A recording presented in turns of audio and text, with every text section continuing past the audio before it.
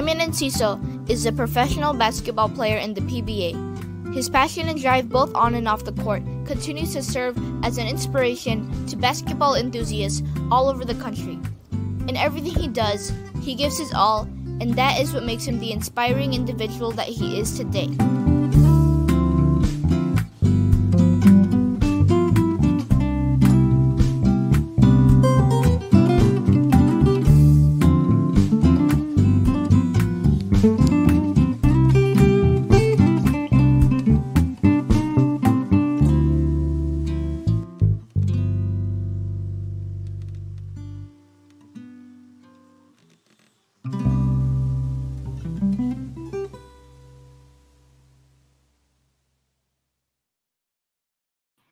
Hi guys, and welcome to another episode of In Love With Me, where we feature inspiring individuals who will share their amazing stories. I am your host, Mafae Velasco, and for this series, our topic is passion and purpose. For this episode, we have an empowered man, a professional basketball player, to motivate us to take action. So without further ado, let's welcome the amazing Simon Enciso. Hi, Simon. Hey guys, how you doing? Hello, hello. Nice hair. I was just telling you. The quarantine hair. You do during this time. So Simon's making this trending, guys. So grow it out. But I'm sure you've been busy during this quarantine period. And before I ask you what you've been up to, can you share with everyone on how you are the empowered and inspiring man that you are today? I think it comes a lot with my upbringing. My mom and dad have always been very hardworking and have instilled that in me and my sister. And from an early age, they never really babied me. They always told me, if I really want something, to put my mind to it and work hard. And, ultimately, whatever's coming for you or whatever blessings coming your way will come.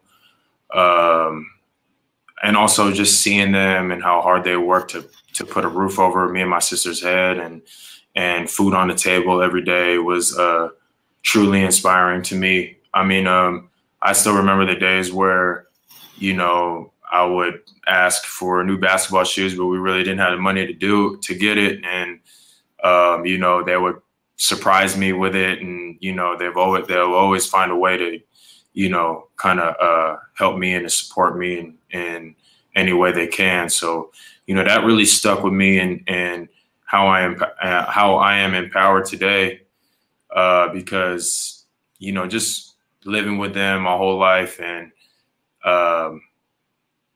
just learning those, true skills and hardworking traits that they have instilled in me and my sister has really helped me out, being out here in the Philippines alone and, kind of just aspiring to make my dreams into a reality. So, I think it's a big part is my upbringing and who I surround myself with. So, just bringing it back to, like you said, your parents were your biggest inspiration. And I know that you grew up in San Francisco, right? Right. Mm-hmm. So with that, let's do a little bit of rewind. So where did basketball start?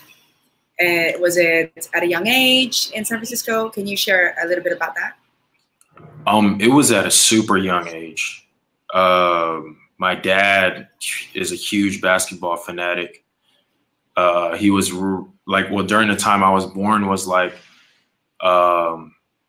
Jordan era. So he would be playing the games, even though I was too small or still a toddler, didn't even know what game was on. He would be watching on the couch with me. He put the basketball in my crib and just kind of surrounded me with it. My uncles were also big time basketball players in their local barangays out here when they were still here in the Philippines. And growing up, I still remember this to this day because we always joke around it every time I come back home for family parties. And when I was younger, maybe around 6 or 5, just old enough to dribble the basketball and kind of play around. Yeah, maybe 6 or 8 around that age. my dad would always take me to his like friends, or like where my uncles would always, play basketball during family parties.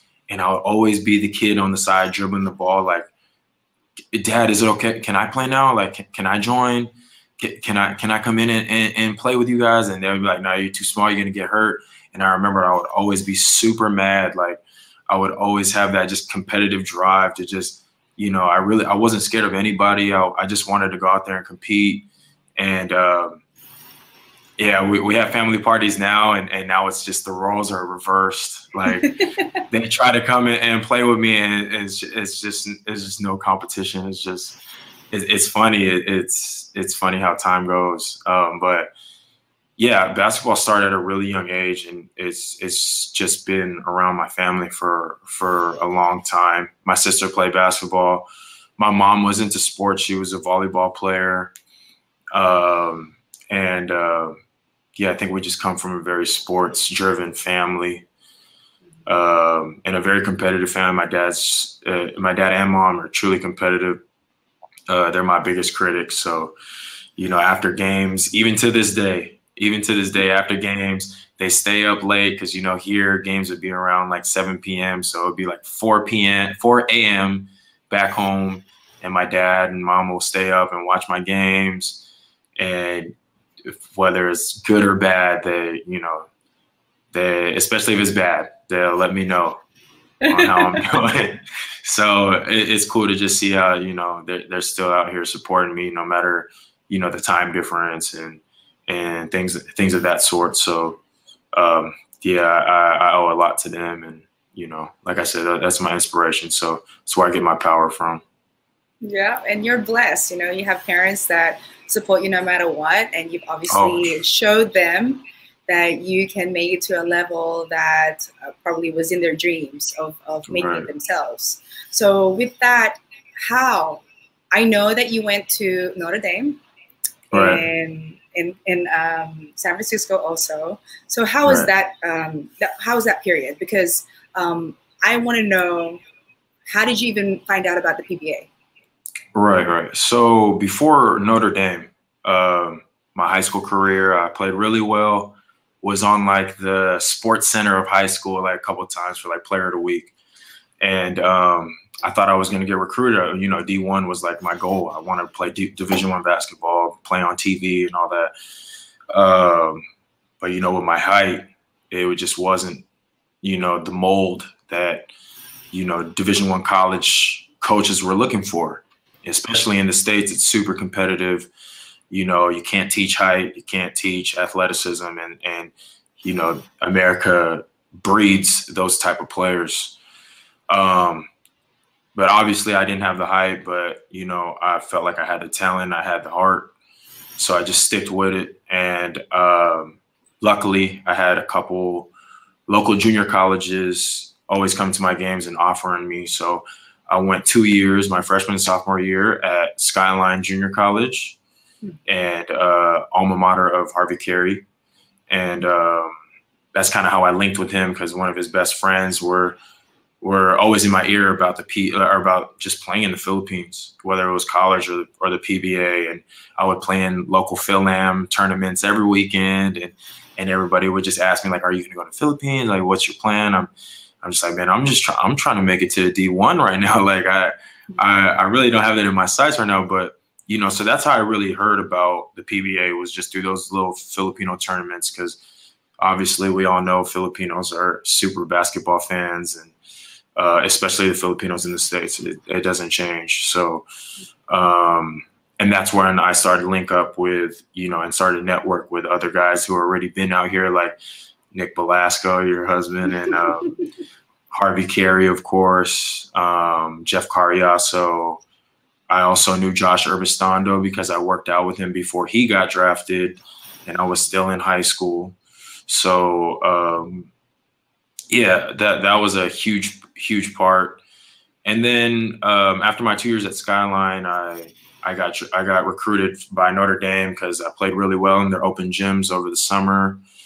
And my time there was kind of ups. There was a lot of ups and downs. I'm not going to lie. Not my whole journey to the PBA hasn't really been all sunshine and flowers.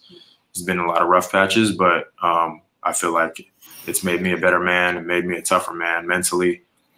But yeah, Notre Dame was a cool experience because my junior year, I was playing not as much as I wanted to, but I was playing enough to where I can make an impact on the team. And I played pretty well my junior year, but my senior year was my breakout year. And, you know, life throws you curveballs all the time. And I was, you know, coming off a heartbreak, and I just put all my time into basketball and all my frustration and anger to basketball leading up to my senior year. And all that work that I put in, you know, is just a testament of what my parents were always teaching me. Like, if you put in the work, ultimately the blessings will come towards you. And I played a great season, great senior year. Unfortunately, we didn't make it to playoffs, but in our conference, the Pac-West, we get to play 5 Hawaii teams. So I kind of had like a 2-week vacation in Hawaii just playing basketball. So I wasn't mad at it. But yeah, it was such a fun ride, such an experience. Met a lot of people. And that's when I started, you know, after my senior year, I started making this highlight tape with all my film. I gathered all my film from my coaches, and my friend Jeff, he made me a highlight tape. It's still on YouTube. You guys could go check it out. And that's what I just kept sending out to people like Nick and Harvey and Jeff. And, you know, suddenly I would get, you know, messages back from them, and kind of, you know, feeling kind of starstruck a little bit, because I know that playing the PBA, and this is what, you know, I wanted to play professionally, because this was the next best thing after the NBA. I knew that the NBA was going to be a long stretch for me. I didn't really have an opportunity. So the PBA was like my NBA, and talking to these guys and, you know, their advice on, you know, what my mindset should be and how I should get ready was, you know, also a huge help.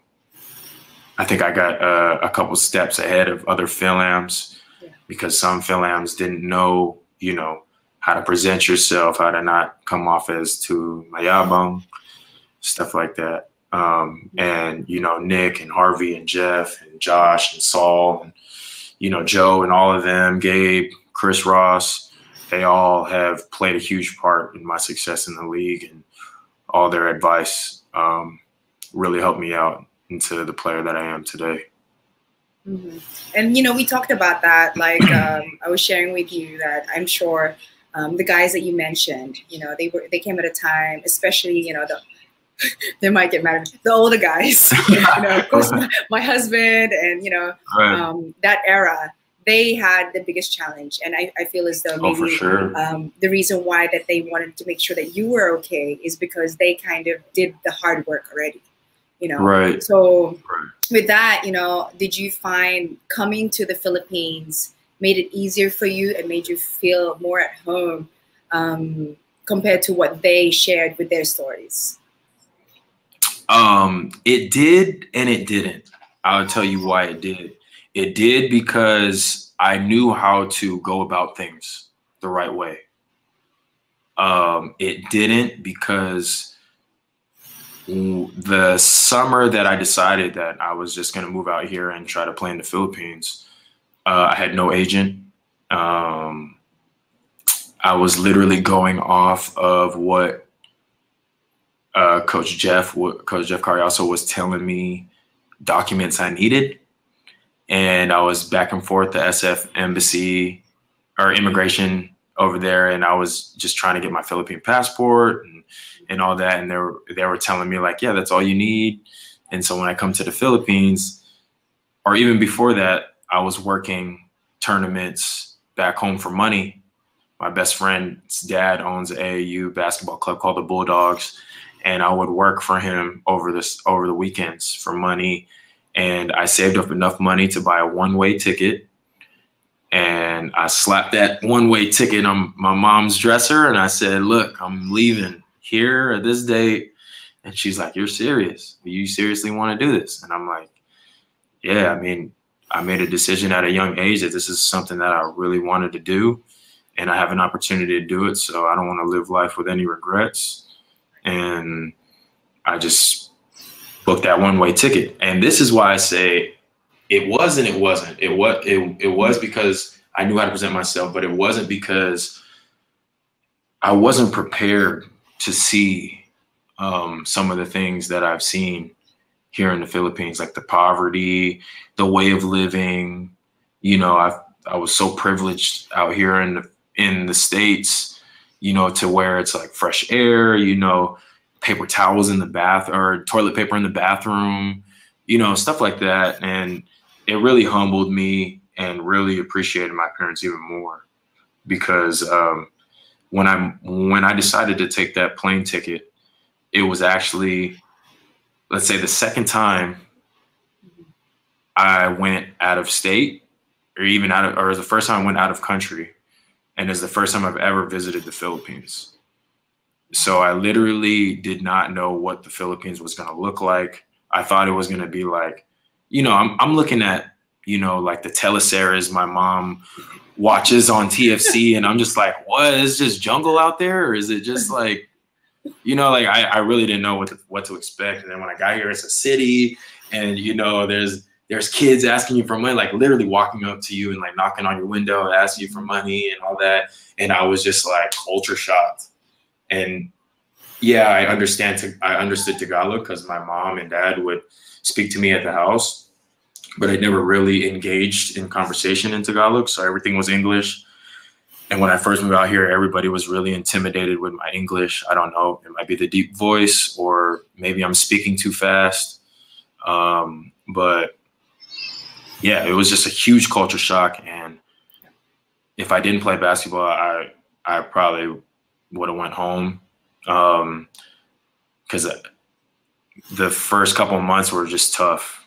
I mean, the first year was just tough. Like, just going to different tryouts and trying to showcase my talent to these coaches who already have a mindset on who they're going to get in the draft because he went to school here and they don't know anything about me. So it was just tough. It was just tough to kind of like stay mentally strong. And then on top of that, you get homesick, you know, just a lot of time away from family. It's not like, you know, I'm in another state. I could just book a flight back home. Like it's a 16-hour flight back home. Like, luckily we had FaceTime. Like you said, back in Nick and Harvey and Jeff's era, there wasn't anything. Maybe it was just emails, I think. And yeah. So I was just really, I mean, I was luckier than them to just have FaceTime and be able to just call. But yeah, it was a struggle. It was a struggle. I was carrying pocket Wi-Fi's everywhere. Like, I was loading up the pocket Wi-Fi's every 5 minutes. Like, it was a tough first year. But, you know, seeing how Nick was and his success, and Harvey and his success, and Coach Jeff and his success, and all of the Brotherhood guys, Josh, Joe, Chris, Saul, Gabe, and all their success, and just being around them. Like literally going to their homes and having Thanksgiving or Christmas and seeing these big homes and like, you know, just being like, wow, this is what my life is going to be in a couple of years in the league. Like that just drove me to work even harder and stick it through. I feel like I'm a very determined person. If I really want something, I can go get it.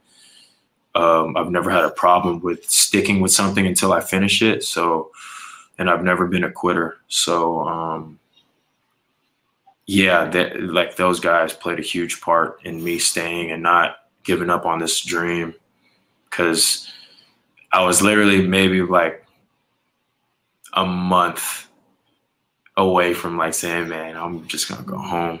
Like I was living in a studio, like a box studio where there's a bed, a hole in the wall where you put your AC, and then the bathroom was like connected to the toilet. So like when you took a shower, like the whole floor is wet. Like it was just like something totally, like I've lived on my own. Like I've went to college, did the dorm thing, and yeah, like that's an experience in itself, but this was a whole different experience. Like, and then on top of that, you're getting paid 15,000 pesos. Rent is 9 pesos. You got 6,000 pesos to, you know, kind of survive the month. And yeah, it was just, like I said, it hasn't really, not all of it has been sunshine and flowers.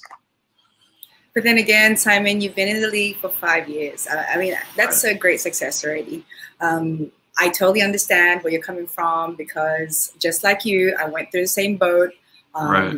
But I'm still here. You know, after so many years, things happen. Like you said, when you work hard, the blessings will come. When you respect people, you know, the universe will shower you with goodness. And for you, every time we're around you, Simon, you're always happy. You've got this positive like glow, and it just, you know, it rubs off through everyone. And, you know, I appreciate that, because just having heard your story, I get where we all relate to each other.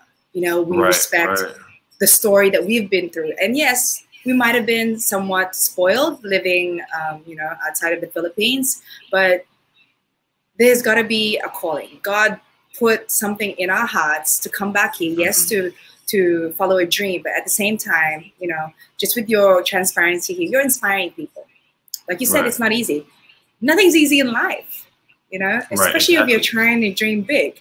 So, you know, having said that, being in the PBA for 5 years, being with several teams, I mean, I'm pretty sure that every single time you had to move, even moving from San Francisco, you were, you know, you had to stay focused. You had to make sure that you were always motivated. So what would be that pattern? What would be that, I guess, habit or ritual that you kind of like egg yourself on? Like, come on, Simon, got to do this.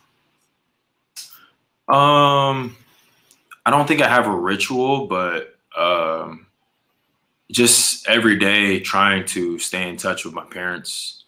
You know, they're not getting any younger. So I want to, you know, spend as much time as I can, because, you know, I'm out the country, so can't spend that quality time with them. So me just being on the phone with them every day, checking up on them, really eases my mind to where it's like, okay, you know, this is why I'm doing what I'm doing. And then another blessing came into my family about a year ago. My sister gave birth to my nephew, and now he's like a year and 3 months, and he's just starting to pick up the little basketball around the house and like dunking the ball in this court that I got him. So yeah, I just been super like scheduling like FaceTimes and stuff like that with my sister, and just trying to keep in touch. And you know, it sucks that I won't be able to get those years back where I could be with them to like kind of like, you know, like how my dad was with me, like, hey man, this is how you shoot, you know, stuff like that. But, you know, my sister and her boyfriend are doing a great job. And yeah, I'm just excited to see how my nephew grows up. It's just, I feel like he's my own. So yeah, it's just crazy to see like videos that they send me every day. Like he's just growing so fast. He's like a year and 3 months, and he looks like a 4-year-old. So, well, yeah, there you go. That's your mini me in a way. You know? Right. I'm sure he's gonna look up to his uncle who's doing it. You are doing it. You're paving the way, and I think I have someone here who's also proud of you and wants to say hi. Okay. Hello. What's up, young fella? Hey, what's up, brother? Hey, what's up, How you doing? You like the Rico man? Hey, I like the hair. When I logged in, I was like, dang, look at that hair. It's that quarantine, man. That quarantine got you. Didn't get me, though. I'm too scared to go to a barber, man. You got it easy. You saving money. Hey, man, I just wanted to log in real quick and say that I'm proud of you. You know, I got to see your development from what is it, D-League, right, all the way up until coaching you at Phoenix, which was super fun, right. All the way to doing your thing with Alaska, and then now moving through the league. And you're with Talking Tex, right? Yeah, Talking Tex now. I'm just proud of you, man. Like, I always tell the young players, you know, if you want to make it, like guys that are aspiring to go to the PBA one day, Right. if you want to make it, you're going to have to go through so many hardships along the way and so many trials, and you're going to have to like really struggle before you get a chance to make it. And I've seen you power through all those years up to this point. So you're the example that I use to a lot of players when they think they're going to make it big. I'm like, you look at Simon and Enciso, like, are you willing to take that path? Because that's the path that it's going to take for you to be successful. All right, man. I appreciate that, brother. Means a lot. Hey, Simon, how was it being coached by Nick? It was super fun, man. Like, it was super fun. Like, Nick, oh, hey, there look at that picture. I know, so much passion. I love it. But that's what it is. Like, I feel like that's why me and Nick got along so well, because we just have this passion for the game, and we speak the same language. You know, I would like to say, like, a lot of like local Filipinos, they don't like when guys are like singling you out or like saying like, hey, like, this is what you got to do. You know what I'm saying? Like, but I respond well to that. And I know Nick is like that. And I know it comes from a place of he wants you to be better. And I respect that. And I love that. So when he coached me, I was just all about like, what's up, Nick? Like, you going in early? Like, what's up? We gonna get shots over? We gonna work out? Like, you know, Nick could tell you, like, we always stay early mornings and like, you know, he'd work on my post game, like just different aspects of my game that, you know, I need to develop.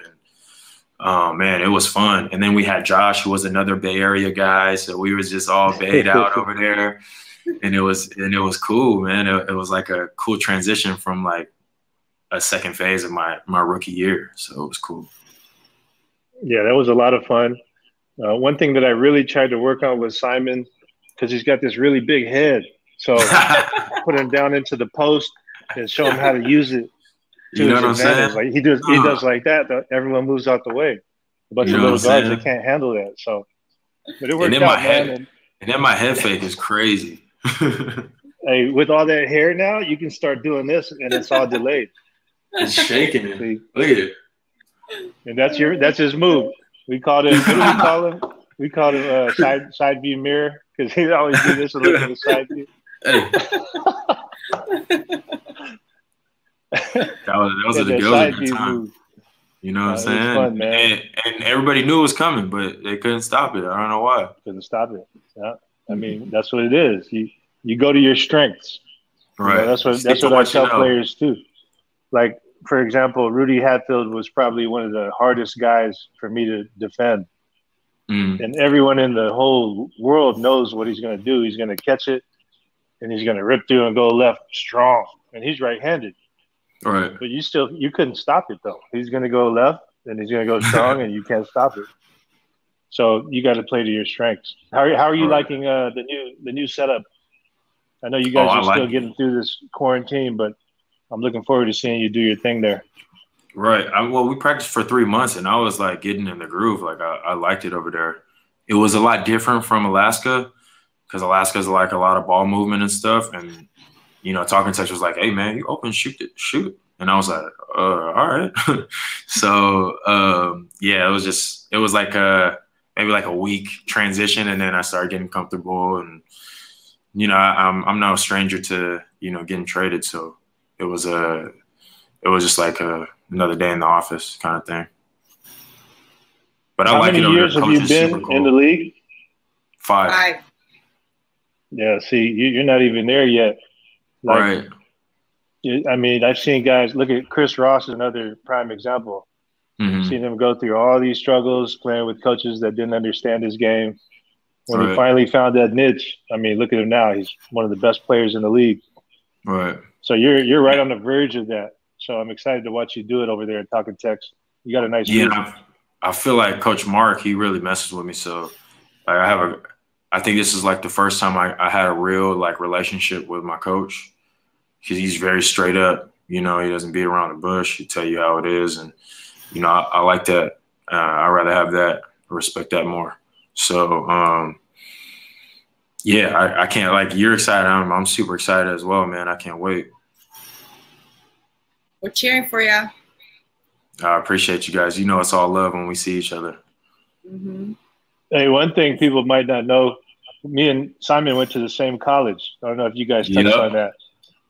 Notre Dame. I was going to, and then kind of veered off on like how you you know, gave me advice on how to like present myself and not, you know, come off too yabang and you know, how you gotta. So how do you both feel about your school, and is it still there? No, I heard it got closed down. Yeah, that's what I heard. Closed, yeah. So the tradition began. That was our slogan back in, was it 92? The tradition begins. Mm-hmm. And that tradition is over now. and then I followed their athletic team IG, right?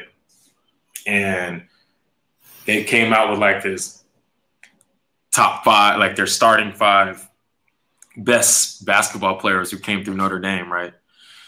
And I was like, they didn't get me at the point guard spot. I was hot. I was mad. I was like, they had some dude at like 1962. Like, it was an old picture. I was like, oh, man. Well, regardless, guys, both of you have made it here and inspiring everyone here. So, you know, Simon, I have to thank you for inspiring my kids because they look up to you, apart from their dad, of course. You know, thank you for that. Keep doing what you're doing. Maybe last thing before we wrap up, Nick, do you have anything else to say? I have one more question for Simon. You know, I've coached Simon. I've been friends with Simon for a while, but I know he's a hard worker. What I want to know is what I ask everyone when I get a chance to come on Mafae's show is, what are your core values? Like, what are the core beliefs and values that really, every time you wake up in the morning, you're thinking and you know that you're going to do these things that pretty much guarantees your success? I think that having a routine is a big core value. Every day I wake up at 5:30 and get a workout in with Saul and Joe. And then right after that workout, I get my shots up, and it's just a continuous thing. And you see results, you know, from the constant work you put in. So I think it's, you have a routine, your consistency to that routine, and how determined are you to kind of just keep pushing to that next level of your game and never being content with where you're at. I feel like that's what has, you know, kind of gave me, you know, the journey that I've had so far is just, you know, I'm always a student of the game and just trying to get better each and every conference I play. So, yeah, I think those 3 things, just having a routine, being consistent with that routine, and then just finding out different ways to, you know, kind of just flourish your game to that next level, to where you're never content to where you're at. And I feel like all the greats had that in common, you know, to the Kobe's, to the LeBrons, to the Jordans. You know, every year they came out with something different, whether it was, you know, left-hand finishes or, you know, fadeaway jumpers or, you know, extending their range out to the 3. It's just, you know, you just got to keep adding on to your game, especially when you reach the higher level, because, you know, you're in the league and, you know, everybody's a professional. So what are you doing to kind of not only keep your spot in the league, but to be ready to, you know, stamp your legacy on the league? Like, you know, what are you doing every day to kind of, you know, solidify your name in this league? I feel like that's what I'm always looking at, is like, all right, I had a great season with Alaska. Now this new chapter with Talking Text. Okay, how can I help them? And how can I get that championship now? Because I've got a taste of the championship and lost, but how do I get over that lesson that I learned and kind of taking that next step to where I can achieve that goal that I've always wanted, which is to win a finals. Were you in any finals? Say that again. So did you make it to any finals appearances with Alaska? Yeah, the one with Mike Harris. That was my first ever NBA Finals. I mean NBA PBA Finals. And man, it was a great feeling, and I think that was like probably one of my best conferences I've ever played. I was shooting the ball really well. We had a great import in Mike Harris. Me and Chris Banchero were really playing well together, and man, I thought we were really going to win one because I had a lot of confidence in Mike.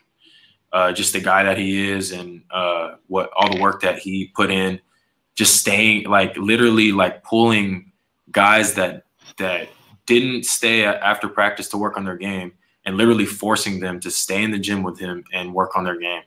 And that conference, everybody played really well, and it just shows you like if you put in the work in, man, that's just all it takes to be successful. Is that work you put in is the work you're gonna get. As results. Yeah, and that's the key. You get what you give. You know, you put that work in, you're going to get it back. You're going to get results. One thing that I see with you is that you got some good mentors around you. You know, you've always been around the guys like Saul, Chris Ross, Joe DeVance, and that's key. I mean, now you're going to be on talking text with Harvey there. So you got good mentors on your team as well as off the court. And that's something that I think is helping you big time. Oh, it's been helping me throughout this whole journey in the Philippines. Like I was just telling Mafae in the beginning of this, the show was like, it's all about like my upbringing with my parents and what they've instilled in me, and then the people I surround myself with. And like you said, I'm around really great people, so can't ask for anything better. Mm-hmm.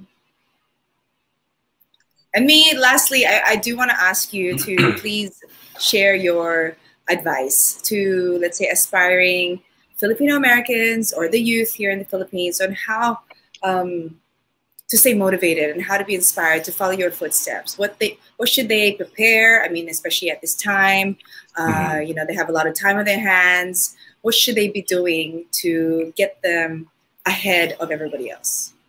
Right. I think with me, I know that, you know, times are rough right now, and I don't know if certain places are on lockdown or what. But as a competitor and as, you know, a hardworking morale type of guy, I do feel like there's always a way to kind of, you know, work on something.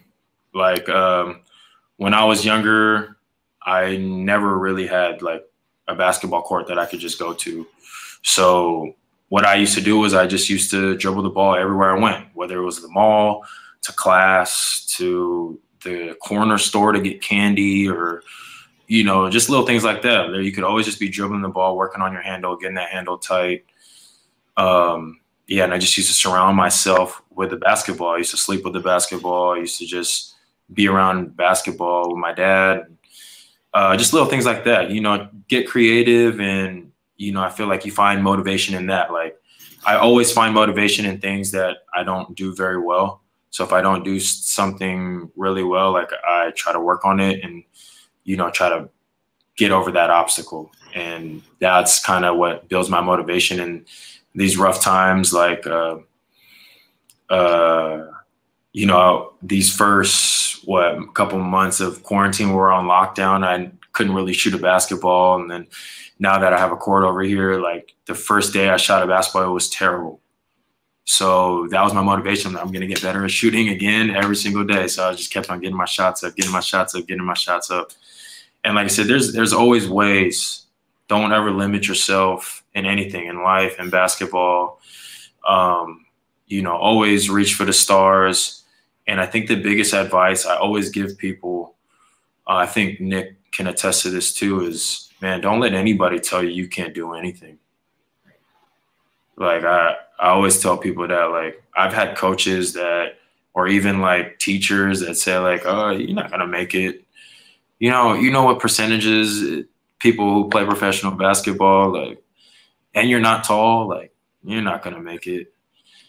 But I mean, you know, like with hard work and you know, those three things that I said, a routine, consistency, and, you know, that just that strive to be better each and every day, it goes a long way, man.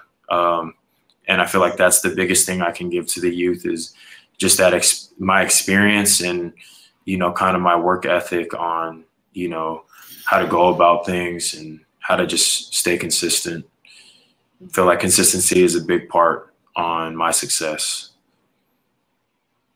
Thanks for that, Simon. You know, everything you said is so inspiring, and I hope everybody who's tuned in, especially the youth, can follow Simon and the things that he's doing in his life. And I'm sure Simon is more than happy to answer any more questions or even give advice to anyone who reaches out to him. So I'll make sure his social media handle is here on the caption so that you can reach him and also follow what he's been up to. And I know you have an event coming up and your game's coming up. Yeah. Do you want to invite everyone? So I don't know when the PBA is starting, but I could tell you guys that we will be starting practices, I think mid-August, maybe. It's still kind of up there. People still got to do swab tests and stuff like that. So I hope all you PBA fans can just stay patient with us. We're trying our best to get back on that court and, you know, bring you guys that competitive spirit again. I also I picked up a hobby of streaming video, playing a video game called Call of Duty. And there's a big tournament with a bunch of your favorite PBA players and favorite celebrities, ran by Slam PH and GOAT Academy. So I'll give Mafae my Twitch account and I'll send you the link to kind of follow the tournaments on Saturday at 1 p.m. to 4 p.m. Philippine time. So if you guys want to catch, you know, some of your favorite PBA players' streams while they playing the game and kind of just talk and have fun and just compete again, it's kind of like our way of getting that competition flow going again. So yeah, if you guys are interested in that, I'll give Mafae my Twitch account and you guys can follow the tournament on Saturday there. I also am partnered up with an organization called PSA, which is Pino Sports Academy. It's located in Chicago, and it's a Filipino-ran academy where they do clinics and kind of camps to help kids around with, you know, just developing their game. And the guy who runs it also went to Notre Dame Dino Mori. He's a Filipino. And we kind of just kept in touch, and he's been a huge fan of what I've been doing.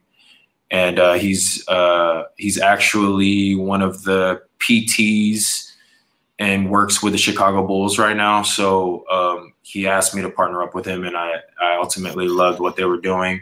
So if you guys can follow their Instagram account, it is PSA Academy or Pino Sports Academy on Instagram. And yeah, that would be a huge help because they're partnered with a lot of great people. They actually have a women's part in it as well. They're partnered with a lead ambassador. So it's me and a WNBA player from the Chicago Sky. So if you guys are interested in following that, go check out their Instagram page. We would greatly appreciate it. And Mafae and Nick, thank you again for having me and giving me this opportunity to share my journey and my story. It's always a great time seeing you and the family. Congratulations on another blessing. And, you know, you guys have always been role models to me, being out here alone and, you know, kind of growing. I'm about to hit 30 and, you know, family and all this stuff starts coming into the picture. And, you know, you guys always had such a great, tightly knit family. Whenever I see you guys at other family parties, you guys come in with a full-on squad. So, you know, it's kind of something that, you know, I kind of aspire to have someday. So thank you guys again, man. I love you guys. For sure. Simon, you're welcome to babysit anytime. Yeah. Just to practice. But yes, we're also grateful for you being on this platform to inspire others. And for sure, I'll have you back on when you are a champion. And I'm claiming it. You're going to be a champion for many, many years. And Nick and I will be here to mentor you and support you. And of course, you know, my kids look up to you, so they'll be following your journey no matter what. Nick, you have anything else to say before I wrap up? Yeah, if you need any pointers on how to have babies, just ask me. If you want a boy, I know how to do that. If you want a girl, I can show you that one too. No, you cannot show. I got you covered, man. On and off the court. All right. You guys can have I'm going to text you later. Anyway, so for everyone who's tuned in, thank you so much. We want to say thank you to Manel, and Harvey's also watching. He says, nice hair. And Simon, thank you so much. You know, with everything you've shared here, I know the youth and everybody who's tuned in is inspired and motivated to get up and have no regrets and just work hard so that the blessings will come. So with that, guys, actions speak louder than words. And thank you for tuning in this episode of In Love With Me. Thank you, brother.